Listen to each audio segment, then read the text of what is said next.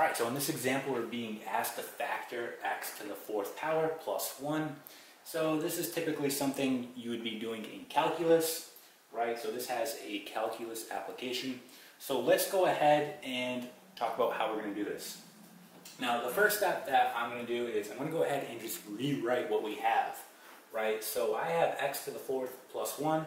Well, I'm just going to go ahead and rewrite it the following way. I'm going to say x squared in parentheses and then to the second power, and then I'm going to do plus 1 in parentheses to the second power. Alright? Well, mathematically that's the same thing, we just rewrote it. Okay? And what I'm going to do here is just assign my terms some variables. So I'm just going to call this A, and I'm going to call this B. Right? So writing this in terms of the variables, we have the following. We're going to have a squared plus b squared. Well, what's the point of doing this? Well, this is very similar to what you would have if you did the following. If we have a plus b in parentheses and then squared, well, when we expand this out, we're going to have the following. We're going to have a squared plus 2ab plus b squared. So if I can write it like this, I'll be able to factor it, okay? So what I'm going to do here is the following. I'm going to go ahead and just rewrite what we have right here. I'm going to say, at the bottom, a squared plus 2ab plus b squared, okay? But the issue is, this is no longer what we originally had. So how can we make it the same? Well, we can do the following, right? This term is not part of the original, so how do we make it the same? Well, we simply just do the opposite sign. We're going to do minus 2ab. Okay, so now mathematically this is the same as what we originally had, but look at my first three terms. I can now factor them, right, based on what I have here. So that's exactly what I'm going to do here. I'm going to go ahead and factor it. Now, before I do that, I'm going to go ahead and just replace my variables with what we actually have. So putting our values into our variables, we're going to have the following.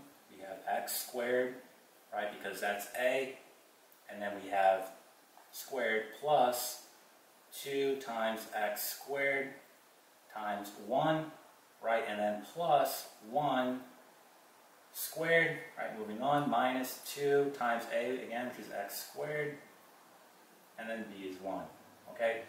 So again, now I have my first three terms that I can go ahead and factor in this format. So that's what I'm going to do. Again, these first three terms are going to be factored now. So we're going to have, well, what's a? A is x squared.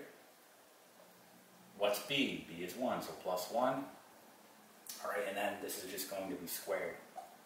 And then we have this at the end. I'm just going to go ahead and simplify it down. It's really negative 2x squared. All right. So what I want to do at this point is think about a difference of two squares, right? Which is a squared minus b squared. Well, if we were to write this, it would be a minus b times a plus b. Okay? Well, I'm almost there except for this term. So I want to rewrite this. I want to square this whole term. So doing that, I'm going to get the following. I'm going to write it right here. We're going to get x squared plus 1 squared. Think about how you can rewrite this so the whole term is squared. It's just going to be the following. Okay, we're going to have the square root of 2 and then x. And this whole thing will be squared. Think about how that works. Go back to your properties of exponents. This 2 is going to both the square root of 2 and x. So the square root of 2 squared is just 2.